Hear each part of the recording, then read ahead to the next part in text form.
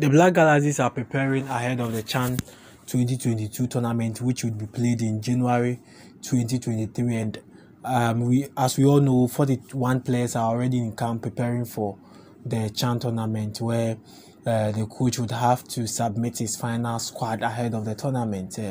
The team is expected to move their camping away from Pram Pram and also focus ahead of the first game and the group stage games. Ghana is in Group C, where Madagascar is there. We have Sudan and then we have Morocco, and so it is a tough header for the Black Galaxies, where they are looking forward to make impact under coach Arno Walker. And when the Black Galaxies played a friendly game against Hatofok, where they recorded 2-1 victory in that game, where Bright AJ and then David Abagana Sandan had a goal for the Black Galaxies team. And then Hatofok from Ankwabe, if he scored a goal for them. Hatofok are also preparing for the Bet Power Premier League, which will start on Monday, that is week 9.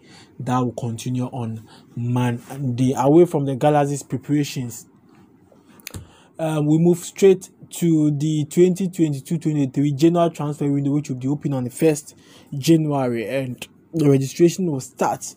And so clubs would now start to chase players. The likes of David Abagna Sandan are tagged as players who are likely to move from their respective clubs to another club. And so apart from David Abagna Sandan, there are other players that might move from their various clubs. And so we start the updates now, and we are going to delve deep into the transfer issues. Abagna Sandan likely to move from his club. Michel Sapon Hatofok, Victor Edu is also likely to move, and so we'll delve deep with the transfer issues and look at how things are going. Now, for now, I'm telling you to subscribe to Mo TV.